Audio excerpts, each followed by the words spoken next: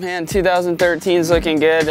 Jeremy just got out here. We're doing a little bit testing at the Yamaha track, and man, the team's really coming together. Ryan Morais is doing a great job, and Rockstar's on board again with me, and I'm pretty excited about that. And Enzo for the suspension, and we've been doing a lot of testing with the new air fork and really getting the bike styled. And man, after riding Yamaha last year, the year before, I put in a lot of laps, so I'm getting excited, and this year just trying to stay healthy. I'm gonna ride West Coast, which was the plan last year, and man, I had a crash about 2 weeks before and had to end up sitting and waiting on East. So you know, we feel pretty good, and I'm excited about the West Coast and you know, getting into the season. Everybody says you're so messed up, but you're no idiot on the sidelines.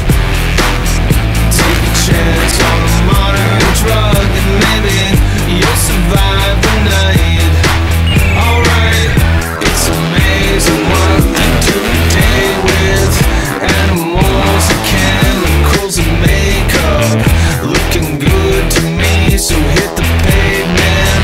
Hard to say you're not already famous. If there's a place you should be, call the ambulance and they'll take you there. Mo's great. I mean, I don't think Bobby could have hired a better guy for that position. You know, to get a guy that raced for many years and get him in the shop, and you know, yeah, he handles the paperwork and stuff like that, but you know, to be able to have him out here at the track working with us, and you know, he does testing for the team as well, and man, he was one of the better test riders, so it's been really good. It's made it simple, and you know, with the air fork, that's what made it easy. Mo did a lot of the testing to start out with, and man, I got on the thing and didn't really feel like I needed to change that much because we're so close in weight. So you know, he's doing a really good job, and we're excited to have him on board. And that, you know, that's the talk that me and Bobby had the other day was, said, Bobby, I think that's about the best move you've ever made. So